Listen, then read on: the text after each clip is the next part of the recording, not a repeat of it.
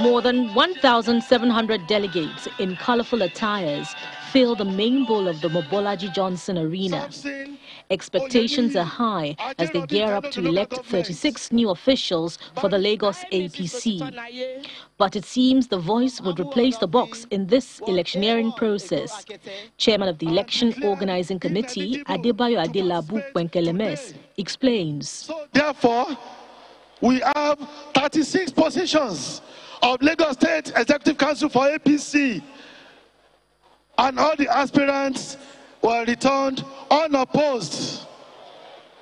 Ordinarily, we should go into detailed voting, but because we don't have more than one aspirant for each of the positions, we have decided to adopt voice voting. Those who are in support of Comrade Ayodele Adewale as the State Organizing Secretary should say yes.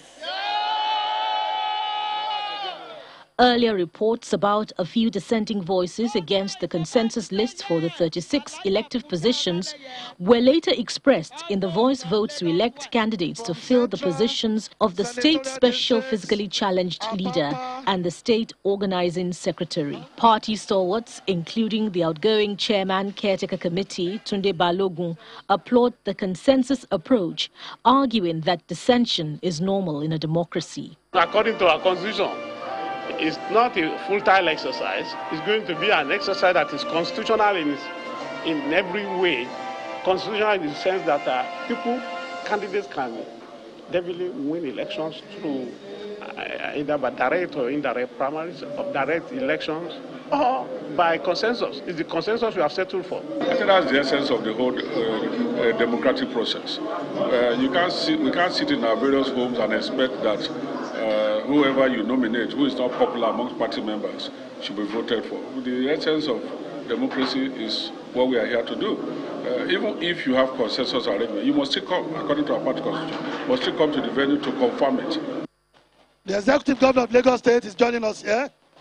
After what seemed a painstaking electioneering process lasting over 4 hours, the chairmanship position is decided in a voice vote in favor of Cornelius Ojelabi, as are the 35 others. Cornelius Ojelabi as the new party chairman of Lagos State APC. Congratulations, please. Governor Babajide Sanwo-Olu praises the election committee for a job well done, while also charging the new exco to be above board in their new role. Indeed, Lagos have chosen well, and I know truly well that this team will take Lagos, will take APC in Lagos, will take all of us to a level that will be enviable to the national level. The State Congress for the All Progressives Congress here in Lagos appears to have been peaceful and relatively free and fair.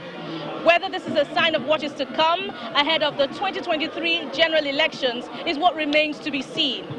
From the Mobolaji Johnson Arena, Bukola Samuel Wemimo for Channels Television News.